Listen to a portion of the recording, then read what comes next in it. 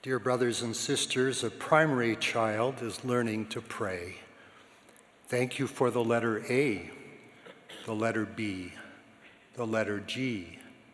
The child's prayer continues, thank you for the letters X, Y, Z. Dear Heavenly Father, thank you for the number 1, the number 2. The primary teacher worries but wisely waits. The child says, thank you for the number 5, the number 6. And thank you for my primary teacher. She's the only person who's ever let me finish my prayer. Heavenly Father does hear every child's prayer. With infinite love, he beckons us to come believe and belong by covenant. This world is full of a mirage, illusion, sleight of hand. So much seems transitory and superficial. When we put aside the masks, pretense, crowdsourced likes and dislikes, we yearn for more than fleeting veneer, ephemeral connection, or the pursuit of worldly self-interest. Gratefully, there is a way through to answers that matter. When we come to God's great commandments to love him and those around us by covenant, we do so not as stranger or guest, but as his child at home. The age-old paradox is still true.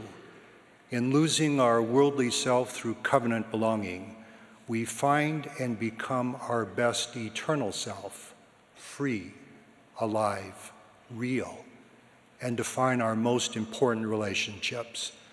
Covenant belonging is to make and keep solemn promises to God and each other through sacred ordinances that invite the power of godliness to be manifest in our lives. When we covenant all we are, we can become more than we are. Covenant belonging gives us place, narrative, capacity to become. It produces faith unto life and salvation.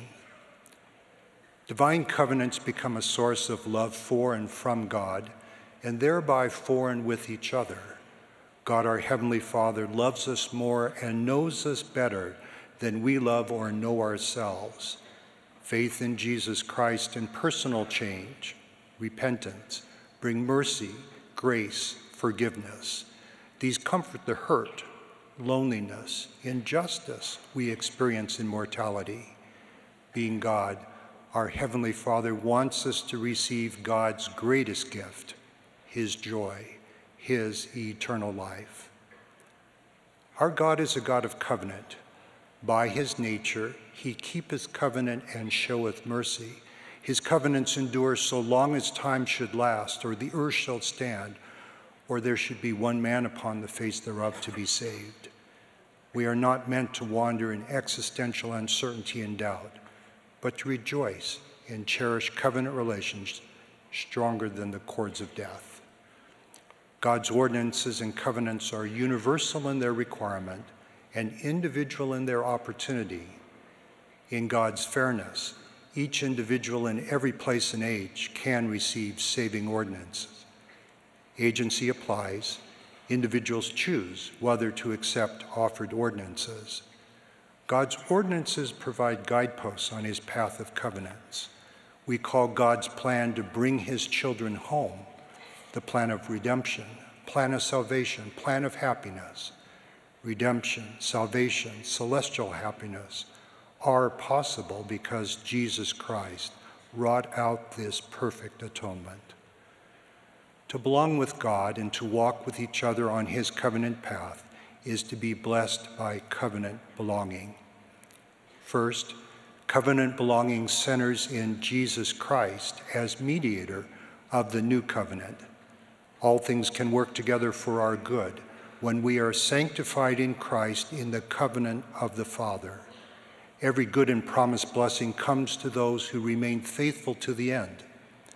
The happy state of those who keep the commandments of God is to be blessed in all things, temporal and spiritual, and to dwell with God in never-ending happiness. As we honor our covenants, we may sometimes feel we are in the company of angels. and we will be, those we love and who bless us on this side of the veil, and those who love and bless us from the other side of the veil. Recently, Sister Dong and I saw covenant belonging at its tender best in a hospital room. A young father desperately needed a kidney transplant. His family had wept, fasted, and prayed for him to receive a kidney. When news came a life-saving kidney had just become available, his wife quietly said, "I hope the other family is okay." To belong by covenant is, in the words of the Apostle Paul, that I may be comforted together with you by the mutual faith both of you and me. Along life's path, we may lose faith in God, but he never loses faith in us. As it were, his porch light is always on. He invites us to come and return to the covenants that mark his path. He waits ready to embrace us, even when we are yet a great way off. When we look with an eye of faith for the patterns, arc, or connected dots of our experience, we can see his tender mercies and encouragement, especially in our trials, sorrows, and challenges, as well as in our joys. However often we stumble or fall, if we keep moving toward him, he will help us, a step at a time. Second, the Book of Mormon is evidence we can hold in our hand of covenant belonging. The Book of Mormon is the promised instrument for the gathering of God's children prophesied as a new covenant. As we read the Book of Mormon, by ourselves and with others, whether silently or aloud, we can ask God with a sincere heart, with real intent, having faith in Christ, and receive by the power of the Holy Ghost God's assurance the Book of Mormon is true. This includes assurance Jesus Christ is our Savior. Joseph Smith is the prophet of the Restoration, and the Lord's church is called by his name, the Church of Jesus Christ of Latter-day Saints. The Book of Mormon speaks by ancient and modern covenant to you, who are the children of Lehi, children of the prophets. Your forefathers received covenant promise that you, their descendants, would recognize a voice as if from the dust in the Book of Mormon. That voice you feel as you read testifies you are children of the covenant, and Jesus is your good shepherd. The Book of Mormon invites each of us, in Alma's words, to enter into a covenant with the Lord, that we will serve him and keep his commands, that he may pour out his Spirit more abundantly upon us. When we want to change for the better, as one person put it, to stop being miserable and to be happy being happy, we can become open to direction, help, and strength. We can come by covenant to belong with God and a community of faithful believers and receive the blessings promised in the doctrine of Christ now. Restored priesthood authority and power to bless all his children is a third dimension of covenant belonging. In this dispensation, John the Baptist and the apostles Peter, James, and John have come as glorified messengers from God to restore his priesthood authority. God's priesthood and his ordinances sweeten relationships on earth and can seal covenant relationships in heaven. Priesthood can bless literally from cradle to grave, from an infant's name and blessing to a grave dedication.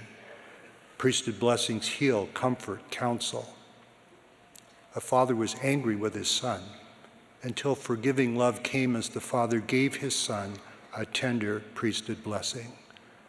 The only member in her family, a dear young woman, was uncertain about God's love for her until she received an inspired priesthood blessing. Across the world, noble patriarchs prepare spiritually to give patriarchal blessings. As the patriarch lays his hands on your head, he feels and expresses God's love for you. He pronounces your lineage in the house of Israel. He indicates blessings from the Lord. Typically thoughtful, one patriarch's wife told me how she and her family invite the Spirit, especially on days their papa is giving patriarchal blessings. Finally, the blessings of covenant belonging come when we follow the Lord's prophet and rejoice in temple covenant living, including in marriage. Covenant marriage becomes supernal and eternal as we daily choose the happiness of our spouse and family before our own. As me becomes we grow together. We grow old together. We grow young together. As we bless each other across a lifetime of forgetting ourselves, we find our hopes and joys sanctified in time and eternity. While situations differ, when we do all we can, the best we can, and sincerely ask and seek his help along the way, the Lord will guide us in his time and manner by the Holy Ghost.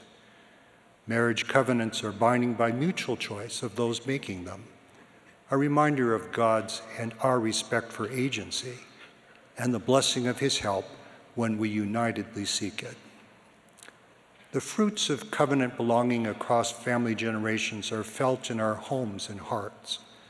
Please allow me to illustrate with personal examples. When Sister Gong and I were falling in love toward marriage, I learned about agency and decisions. For a period of time, we were studying in 2 different countries, in 2 different continents. It's why I can honestly say I earned a PhD in international relations. When I asked Heavenly Father, should I marry Susan, I felt peace. But it was when I learned to pray with real intent, Heavenly Father, I love Susan and want to marry her. I promise I'll be the best husband and father I can be. When I acted and made my best decisions, it was then the strongest spiritual confirmations came. Now, our Gong and Lindsay family search family trees, stories, and photos help us discover and connect through the lived experience of generational covenant belonging. For us, respected progenitors include Great-Grandma Alice Blower Bangader, who had 3 marriage proposals in one day. Later asked her husband to rig a foot pedal to her butter churn so she could churn butter, knit, and read at the same time. Great-Grandpa Lo Kuei Char carried his children on his back and his family's few belongings on a donkey as they crossed the lava fields on Hawaii's Big Island. Generations of Char family commitment and sacrifice bless our family today. Graham Mary Alice Powell Lindsay was left with 5 young children when her husband and oldest son both died suddenly, just days apart. A widow for 47 years, Graham raised her family with sustaining love from local leaders and members. During those many years, Graham promised the Lord if he would help her, she would never complain. The Lord helped her. She never complained. Dear brothers and sisters, witnessed by the Holy Ghost, everything good and eternal is centered in the living reality of God, our eternal Father, and his Son, Jesus Christ, and his atonement. Our Lord Jesus Christ is the mediator of the new covenant. Testifying of Jesus Christ is a covenant purpose of the Book of Mormon. By oath and covenant, God's restored priesthood authority is intended to bless all God's children, including through covenant marriage, generational family, and individual blessings. Our Savior declares, I am Alpha and Omega, Christ the Lord. Yea, even I am he, the beginning and the end, the Redeemer of the world. With us at the beginning, he is with us in all our covenant belonging to the end. I so testify in the sacred and holy name of Jesus Christ. Amen.